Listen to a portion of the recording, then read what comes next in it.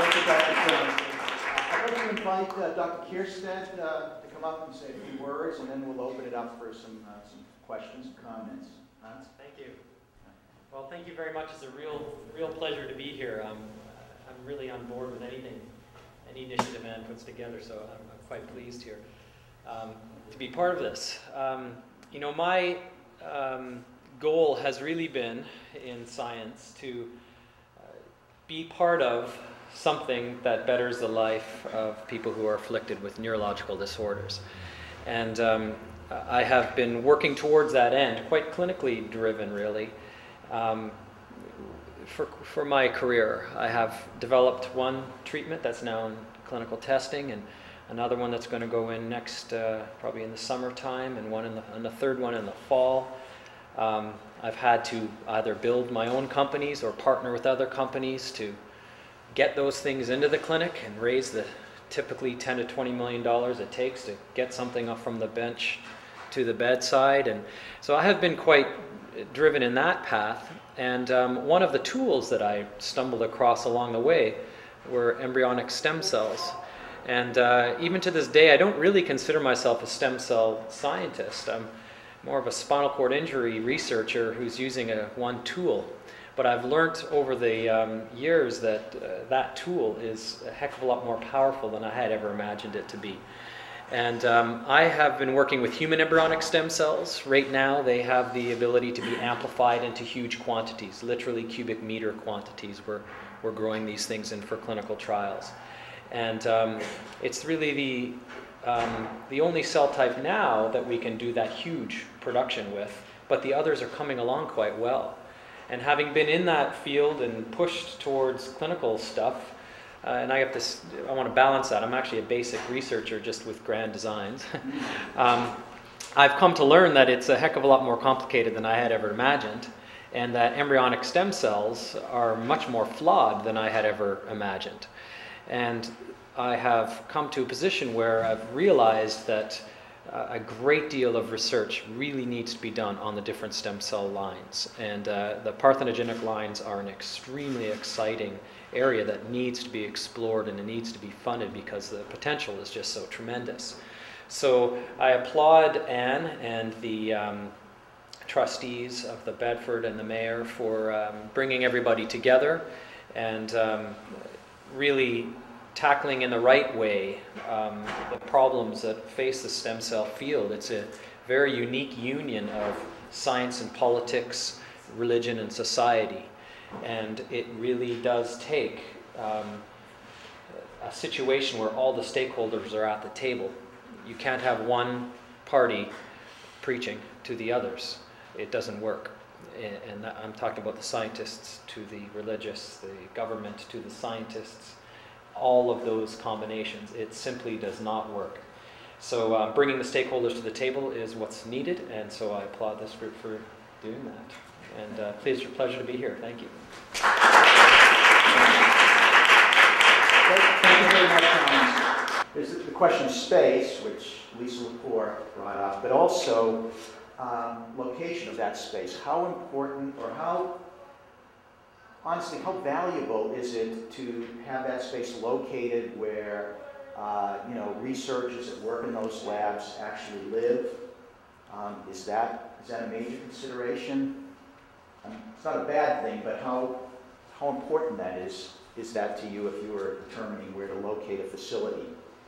I mean, it's all a matter of how easy the communication is, but one-on-one communication, so person-to-person, is more effective than electronic. So I think it's important to be co-located as close as possible. So I think it's ideal in this sector here to be very close to a lot of brilliant scientists, and that's hugely important. The other thing I think, and maybe Hans may have a comment on that, the cell therapies, if we're going to apply them, then maybe we have to have GMP, good medical practice facilities to make these stem cells. And so, because if you're going to give people stem cells into the central nervous system, and it's nice to, or into any tissue really, it's invasive, and you want to make sure when you put yourselves in there, you're not transferring something that you wouldn't predict. So I guess GMP facilities, certainly in the near future, as we move towards clinical trials, are going to be very important. It's very expensive, but it may be one of the things that ought to be sort of put into this space here at Somerville, because it could service a whole, a lot of laboratories. And I think if you think like that, it could be an important, very important part. I'm interested in the workforce development or the potential of these fields in terms of jobs, employment for people. And what do you see as being the future for that? I can speak to that a little bit. Having being in a state where $3 billion is just being poured onto the economy, and having taken part in the Senate pitch, if you will, in the unions and the corporate finance councils and the legislative analyst offices and all that type of work in order to get that bill passed, I was pretty central and involved in all that stuff. And what I saw was I got a feeling for how the industry sector is interacting with the academic sector in the field of stem cell research. When Bush came out with his policy in August 2001, 3 of the top 10 major pharmaceutical companies stopped their stem cell programs and pushed it off into the small startup ventures. And investors were very scary because a change in federal policy could wipe out their investment. More recently, with HRA 10 having been successfully passed through some houses and then vetoed, the confidence has gone up again. And so there's 3 new venture capital firms popping up right now with a stem cell focus in the United States. The number of small companies that are being funded is going up tremendously. The biotech sector has never been stronger, and the stem cell subsector of that is gotten very good. So I think what we're seeing is an investor confidence, which means small startups, which means jobs. I want to recognize somebody who joined us today. Bob Culver is the president of Mass Development. That's the state's, one of the state's prime development finance agencies. I think it is the most significant one in the state. And I'm mentioning this, well, first I want to thank Bob for being with us. This is a guy with a very busy schedule, and so we're very pleased that you joined us today. But in addition to that, I guess this is an example of how we are in touch with the state, with Bob and his agency, with the idea that collaboratively we look forward to putting the pieces together, especially in terms of finance on the public sector side to make possible the kind of development that we're talking about today. Any other questions or comments? I'll add one other component to that. If you ask a scientist how to build